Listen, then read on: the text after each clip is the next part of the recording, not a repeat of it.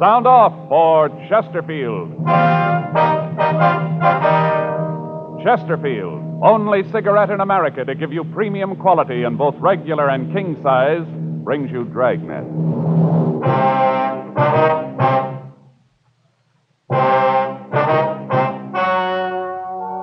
Ladies and gentlemen, the story you are about to hear is true.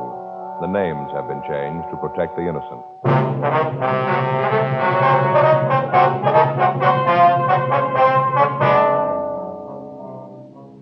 You're a detective sergeant. You're assigned to robbery detail. You get a call that a bank has been robbed. From the M.O., you know the job was done by a professional. He's made good his escape. Your job, get him. Here's what leading tobacco publications have had to say about regular and king-size Chesterfield. U.S. Tobacco Journal, Boston, Massachusetts. Chesterfield cigarettes in the new king size is still maintaining large turnovers in this area. Dealers report that sales continue to climb on this size, and it seems that volume on the regular size has climbed to new heights with its new big brother. And Tobacco Leaf reports from Chicago. More calls for Chesterfield king-size cigarettes than for most brands being marketed. The reason for king-size Chesterfield's amazing success is this. All king-size cigarettes give you quantity, but only Chesterfield king-size gives you quantity plus quality, premium quality. That means Chesterfield king-size contains tobaccos of better quality and higher price than any other king-size cigarette. The same fine tobacco as in regular Chesterfield. Enough more of this tobacco to give you more than a fifth longer smoke. So remember, Chesterfield is the only cigarette to give you premium quality in both regular and king size. Buy 'em either way you like 'em. Chesterfield gives you the best possible smoke. Much milder.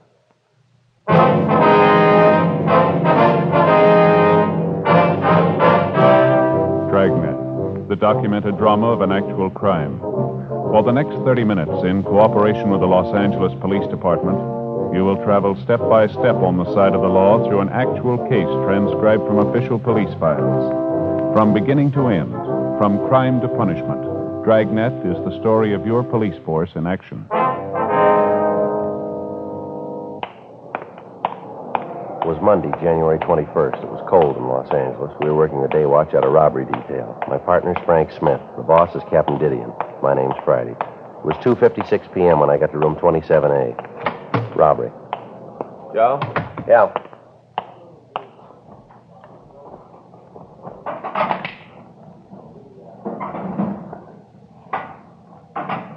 Sure cold out. Yeah, the paper says you'd warm up a little before the end of the week. Well, I hope so. How'd your weekend go? Don't bring it up. What happened? At my house, there's only one thing that could happen. What do you mean? My brother-in-law, Armand. All the time, he just sits around the house, sits there and reads those detective magazines. Doesn't he work? If he's ever held a job, he's kept it a secret. Just moves around between the relatives. This year, it's Faye's turn. He just sits around all day, huh? Yeah. Reads those detective magazines.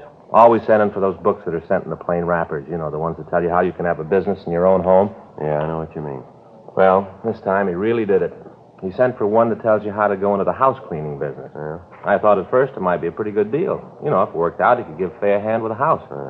Well, Saturday morning, the book gets to the house with all the formulas and instructions for making the cleaners for the rugs and the upholstery. Yeah. First off, he borrows $5 from me to buy the stuff to mix the formulas.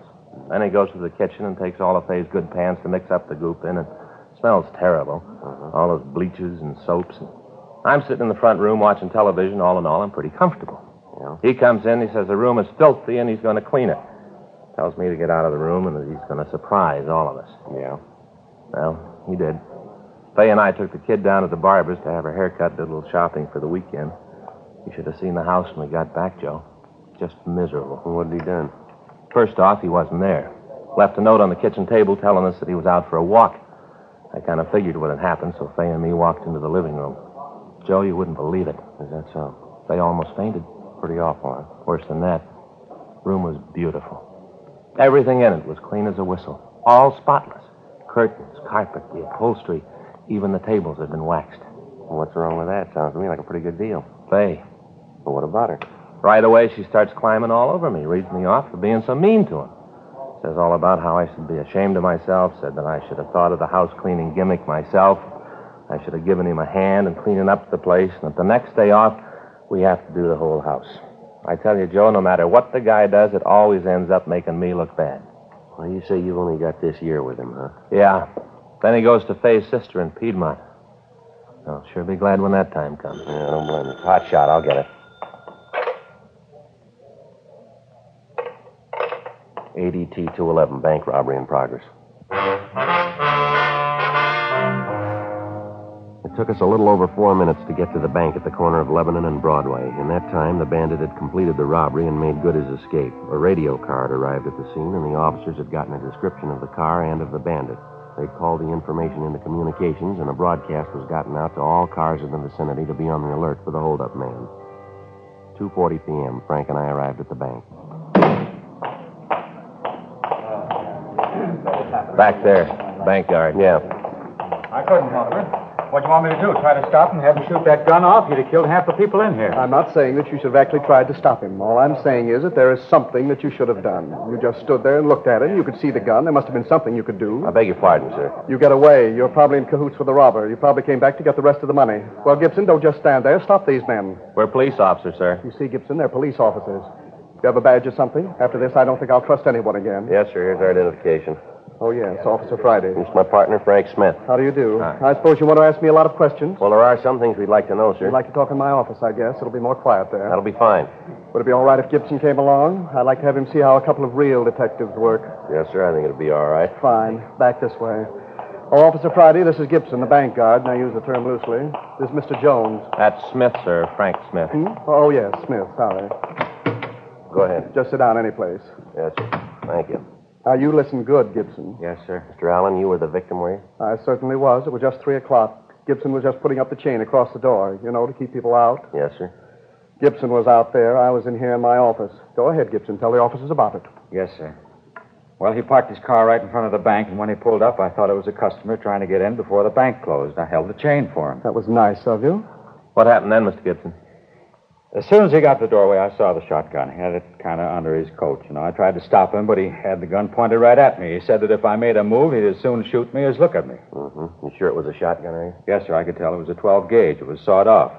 Told me to get over in that little alcove near the entrance to our escrow department. Mm-hmm. I did. Then he told me to hand over my gun. I started to get it out of the holster. I thought that maybe I'd have a chance to surprise him, but he must have known what I was planning. Why do you say that? He told me to face into the corner. Then he took the gun out of the holster. Mm-hmm. Well, I did what he told me. What happened then? He asked me where the manager was. I pointed out his office. Well, to this time, did any of the people in the bank have any idea what was going on? No, sir. The way he acted, he knew what he was doing. Right off, I knew there wasn't anything I could do. I kept thinking about the people in the bank. That shotgun didn't want anyone to get hurt. The only bright thing you did. All right, you want to go on? What happened then? Well, like I said, he asked where the manager's office was. I showed him, and he told me he wanted me to go back there with him. Uh-huh. We walked back there. He put the shotgun under his coat, and by some miracle, nobody saw it. That's where he brought me into the picture. He just walked in, told me it was a stick-up. He had this little leather bag, the kind a doctor uses. Mm-hmm. He opened it up, told me to walk in front of him. Uh-huh. He made me carry the bag. Kept the gun at my back all the time. I could feel it. Made me walk down the row of windows, the ones into the teller's boxes. At each one, he made me stop and ask the tellers for the money. Did he touch anything at all? Do you remember? No, he wore gloves all the time. He was real careful, wouldn't touch anything. After I put the money into the bag, he'd tell each one of them that if they made a sound, he'd kill me, then come back and kill them, too. It was terrible. Almost scared me to death. Well, who was it that turned in the alarm here? Walter, the cleanup man, sir. He was in the back of the bank, and he came out of the vice president's office. He saw the robber, and then he sneaked back into the room and called you. The bandit just barely got out of the place when the police car pulled up. We gave the other officers a description of the car and the bandit. Yes, sir. We heard the broadcast. All the cars in the area have been alerted. I wonder if I could have a drink of water, officer. I'm so nervous. I'm still not over it. My stomach's going to be grinding for a month. You're a member of the Federal Reserve here, aren't you? Oh, yes. Mm-hmm. Well, then the Federal Bureau of Investigation will be in on it, too. Yes, sir. Water's right over here. I keep it in the office for my pills. I have ulcers, you know. Yes, sir. Would you like a drink? No, sir. No, No, thank you. thank you. Well, what happened after the man finished taking the money from the cages? He walked out of the front of the place and got in his car. By that time, I could hear the sirens of the police car coming. He just left. On the way out, he said if we told him anything about him, he'd come back and kill us. Yes, and he looked right at me when he said it. You've got to give me some sort of protection. I'm not going to make a sitting duck of myself. We'll take care of that, sir. Could you give us a description of the man, sir? I've already given it to the two officers who are here. Well, we know, sir, but if you wouldn't mind. Of course not. How tall would you say he was? Oh, about 5'11", maybe 6 feet. How old would you say he was? 30, 35, round in there. Mm-hmm. How much do you think he weighed? Oh, about 160, maybe more. I'm not very good at guessing weights. How about his coloring? Was he dark or light? Light. He had real light blonde hair. His eyebrows were almost invisible. They were so light that you almost couldn't see them at all. Same with his eyelashes. Mm-hmm. How about his clothes? Beg your pardon? His clothes? What was he wearing? Well, he had on a blue shirt. No, I'm sorry, sir. I think it was a white shirt. Was it? No, I'm sure it was blue. I remember because he was wearing a brown coat. I thought that he certainly didn't have very good taste, what with wearing a blue shirt and a brown coat. No, Gibson, no. The shirt was blue. No tie. Brown coat and black loafer shoes. I remember these because they were the only thing about him that looked good. They looked like those ones that are advertised in the magazines, you know, Skegums or something like that. Black. Mm-hmm. Was there anything unusual about him? I beg pardon? Anything unusual about him? Anything that might cause you to remember him, know him if you saw him again? Well, there were the bandages. What's that, sir? When he came in, he had bandages on his face. One over his right eyebrow, another on his chin, right here, sort of on the throat. You mean regular bandages? No, sir. They were those adhesive kind, you know, with the gauze and the tape all together. Oh, yeah. And you say he had one over the right eyebrow and one on his chin? Yes, sir. I still think it was a white shirt. I said it was blue. Are you trying to say that I don't know blue when I see it? No, sir. I just think that you might have made a mistake in all the excitement. Officer, Yes, sir. it was a blue shirt. All right, sir. How about his car, the one he got away in? It was parked right out in front. Did you see it? Certainly I saw it. I was standing right in the door when he drove away. Well, can you describe the car for us? Yes, like I told the other officers, it was a late model Buick, dark blue, a coupe. I'm sorry, sir, but it was a green Ford All right, sedan. now let's see if we can't let Mr. Allen tell his story, Mr. Gibson. We'll check it with you when we finish with him, all right? I don't know what you're trying to prove with these officers. After the way you handled the affair, there's no use trying to impress them with your prowess as a detective. It was a dark blue Buick coupe. Now, anything unusual about the car that you could see? Any dented fenders, stickers, windshield emblems, anything like that, would you remember?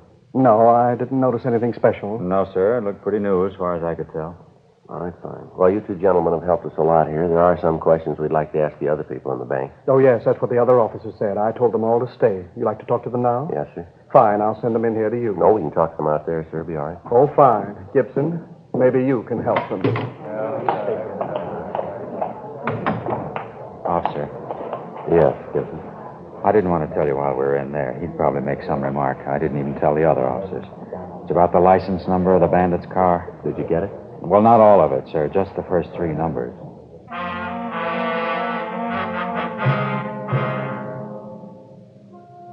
The bank guard went on to explain that in the confusion, he had failed to give the information about the license number to the other officers. We continued to talk to him. He told us that the bandit had tied a cloth over the rear license plate, and that as he drove away from the scene, a corner of the cloth had come loose, and he was able to see the first 3 numbers of the plate. We called this information into communications, and a supplemental broadcast was gotten out. In company with agents from the FBI, we talked to the rest of the employees in the bank. From them, we got a fairly good description of the holdup man and of his car. They agreed that it was a late model dark Ford sedan. With FBI agent Tom Ashford, Frank and I checked by the office and asked the stats office to make a run on the M.O. We checked the oddity file on R&I on the possibility that the tape might have been used to cover scars or other marks that would make identification easier. 9:46 p.m.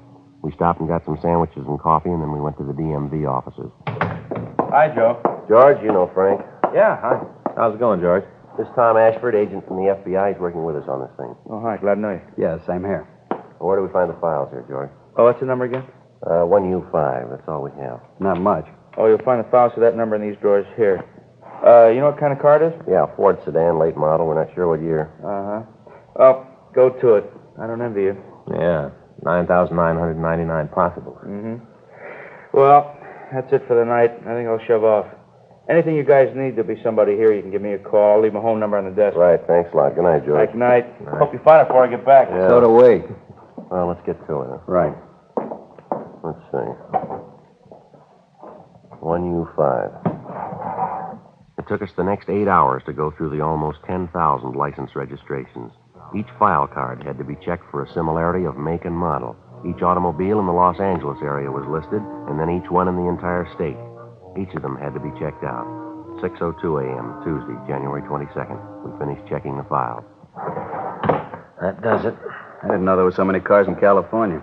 let alone that many with a license that begins with 1U5 in the Los Angeles area. What's the total, Joe? How's it look? Well, we got a place to start here. 302 names. 6:30 a.m. We checked back into the office, and then we went home to get a couple of hours' sleep. At 8:30 a.m., Frank, Tom, and I met in the robbery office. Captain Didion had assigned 4 other teams of men to work with us. The FBI had also assigned additional agents. The list of possibles was divided up, and we began to check them out. We spent 3 days on it. In each instance, we didn't talk to the person involved directly, but to their neighbors. We didn't explain what it was that we were after, merely that we were conducting an investigation. We ran into the usual false leads, the usual petty jealousies, and the neighborhood feuds. It all served to slow us down and make the job more difficult. There'd been no replies to the local or the APB that we'd gotten out on the car or the bandits.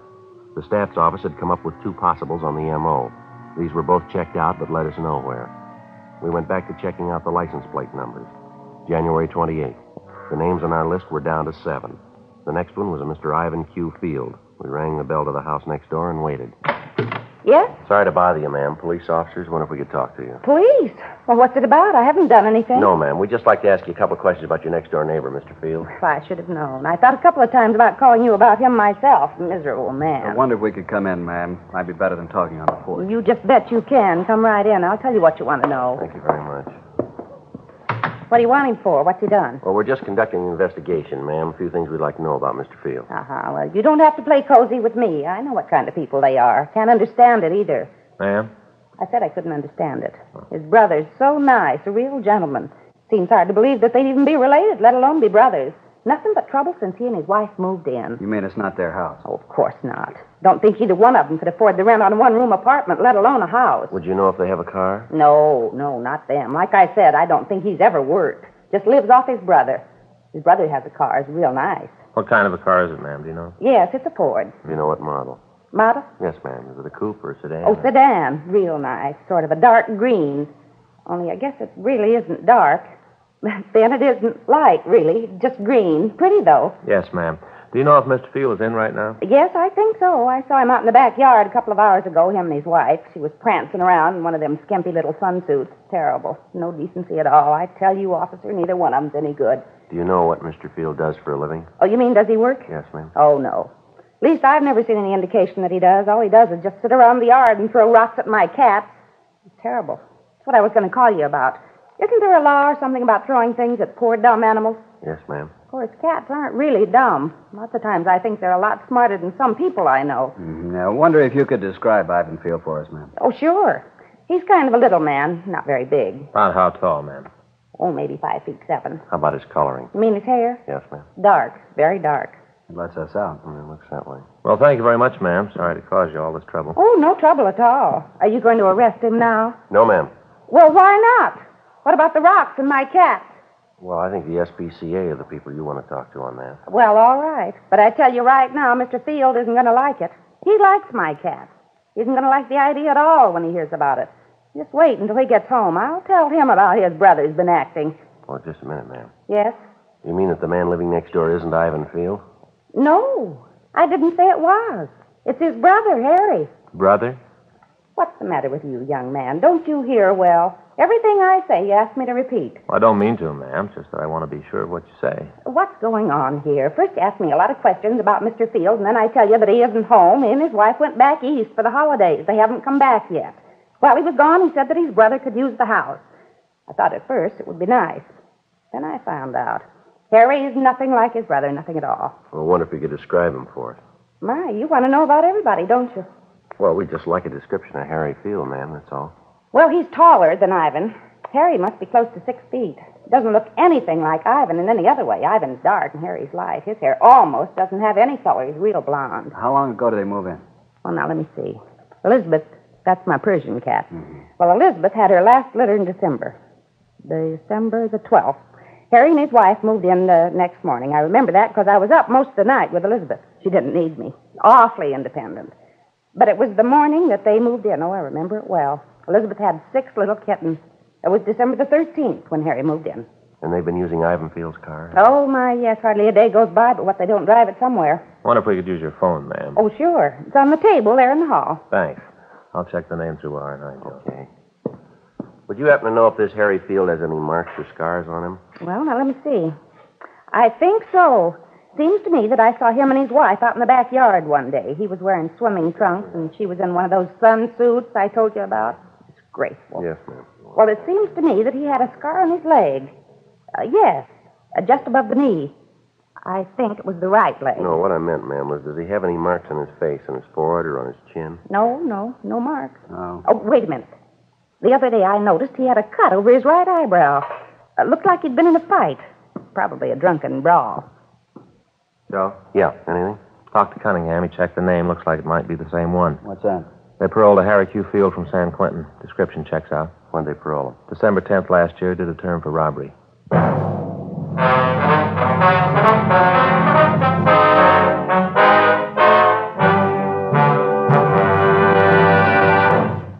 You are listening to Dragnet, the authentic story of your police force in action.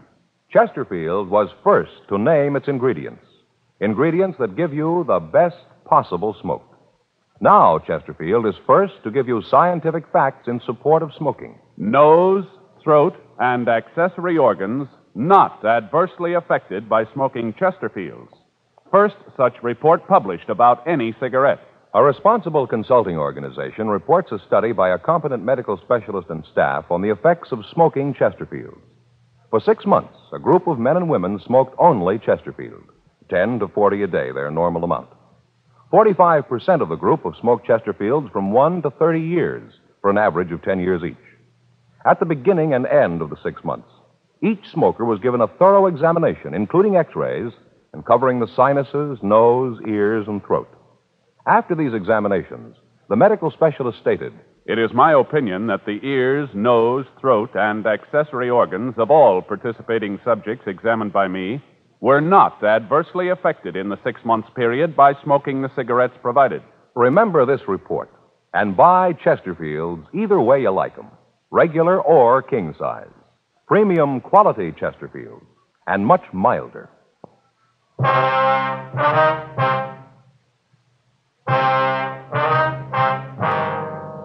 January 28th, 4:30 p.m. We called the office and told them of the latest developments. Tom Ashford called the local FBI office, and arrangements were made to take Harry Field and his wife into custody. A further check on him was made through R&I, and we found that his record listed 4 arrests for armed robbery with only 1 conviction. He spent 4.5 years in San Quentin before he'd gotten his parole. The name of his brother was also checked. He had no previous record. The car in Field's driveway matched the one used by the bandit. 5:12 p.m. The men from robbery arrived, and the plan for taking Field was formulated. The working detective knows that to successfully apprehend an armed and dangerous suspect, he must act quickly and employ the one big advantage on his side, the element of surprise. By moving rapidly before the suspect becomes aware of any attempt to apprehend him, the officer, in many cases, can not only avoid bloodshed, but can often have a better chance of preserving any and all physical evidence necessary to prosecute the suspect. 5:36 p.m. We were ready to move in. All set, Joe. The men are around back. Good. No indication he knows what's up. The lights are still on. Let's hope it stays that way. Officer? Mr. Friday? The Jenkins woman. Yeah. Officer! Ma'am, would you mind keeping your voice down? We don't want Field to know we're here. Well, I'm not talking loud, but there's something I want you to know. Well, it'd be better if you went back into your house, ma'am. Just stay there till this is over, will you? That's sort of what I want to tell you about. Ma'am? Well, I got to thinking, and I figured maybe Harry wasn't too bad a sort after all. We don't want to be rude here, but I think it'd be better if you go back in your house. All this talking's liable to let him know that we're here. But that's just it. I don't want anybody hurt, so I called him. What? I called him. Told him he didn't have a chance to give himself up.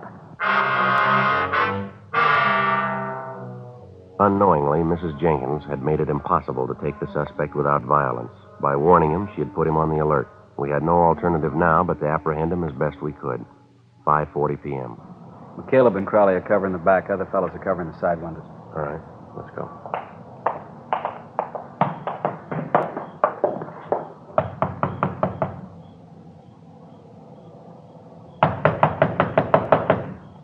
What do you want? Open up. Come on, Field. We want to talk to you. Yeah, I'll be there in a minute. Take it easy. Open up, Field. Police officers. All right, I'll be there in a minute. Let's go. He's stalling. All right. It's locked. Come on, let's hit it. All right. All right, stand Hey, still, what are you mister. doing? The fireplace, Joe. I'll get it. Guy's on parole. You cops won't leave him alone. I'm straight. The bag's full of money, Joe, partially burned. My money, I could do what I want with it. You bet you can. Hands behind you. Come on. I'll shake him down. All right.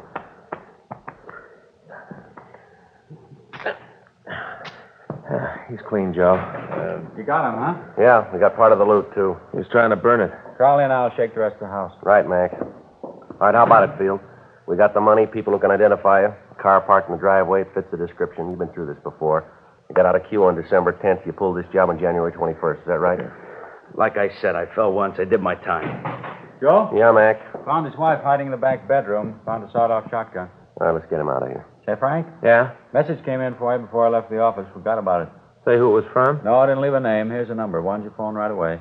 I'll call it now. We can take Field in. Good, Mac. Thanks. We'll be right behind you. We want to talk to his wife anyway. Okay, Field, let's go. All right, come on, Frank. Come on. Hollywood 24709. I don't know anybody with that number. Well, a simple way to find out is to call him, isn't it? It's kind of late. Well, go ahead and call him anyway. Yeah, here's a phone. I'll check with you later, Joe. Frank. Right, Tom. We'll check. Bye, Tom. Come on, let's go. I want to use the phone. Oh, yeah. Go ahead. You got a dime? Just a minute. Yeah. Yeah. I'll leave it for the call.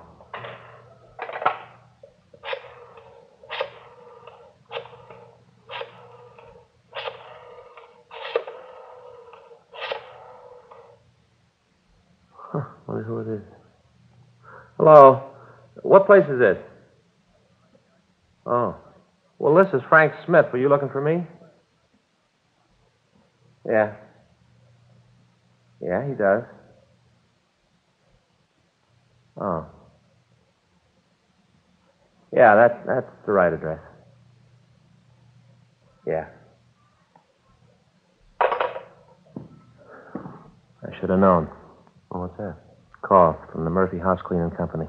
Well, what do they want? My brother-in-law. Called him in to clean up our house. Yeah, what about it? Now they want to know where to send the bill.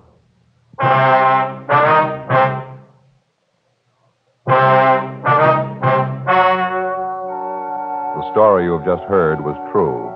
The names were changed to protect the innocent. On February 19th, trial was held in federal court, City of Los Angeles, State of California. In a moment, the results of that trial. Now, here is our star, Jack Webb. Thank you, George Fenneman. Before a case goes to trial, the working detective has to get all the evidence. He interviews witnesses, takes statements, checks and rechecks. He tries to get all the facts. As a smoker, you too should be interested in facts. You should know Chesterfield is first to give you scientific data in support of smoking. Nose, throat, and accessory organs not adversely affected by smoking Chesterfield. The first such report ever published about any cigarette.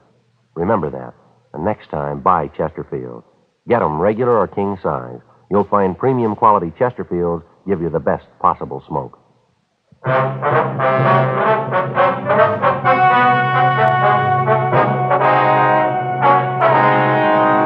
Harry Q. Field was tried and convicted of violation of the federal bank robbery statute. He received a sentence of 20 years in a federal penitentiary, McNeil Island, Washington. The investigation showed his wife, Dora Field, was not implicated in any way in the robbery.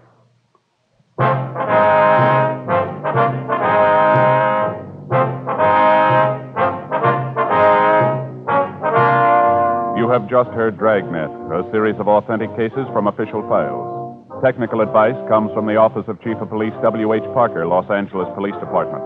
Technical advisors Captain Jack Donahoe, Sergeant Marty Wynn, Sergeant Vance Frazier. Heard tonight were Ben Alexander, Whit Connor, Jack Crucian. Script by John Robinson. Music by Walter Schumann. Hal Gibney speaking. Sound off for Chesterfield. Either way you like them, regular or king size, Chesterfield gives you the best possible smoke. Much milder Chesterfield. Chesterfield has brought you Dragnet, transcribed from Los Angeles.